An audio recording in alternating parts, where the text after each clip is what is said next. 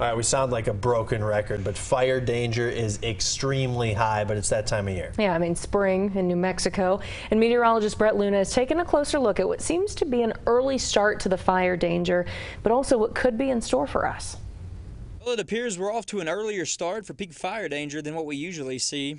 Generally speaking, we have a little bit more snowpack in the mountains that kind of keeps things down until later in the month of April.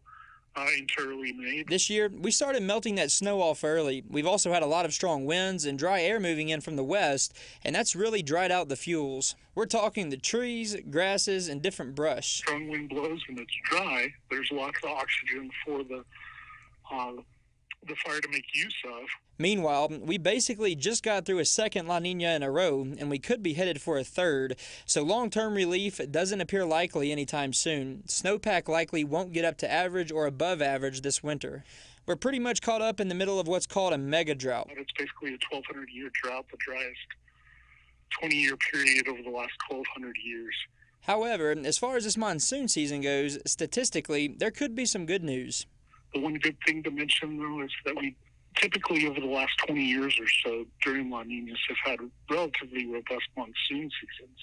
So we hope it's similar to last year's monsoon. Last year, some areas broke all-time monsoon records.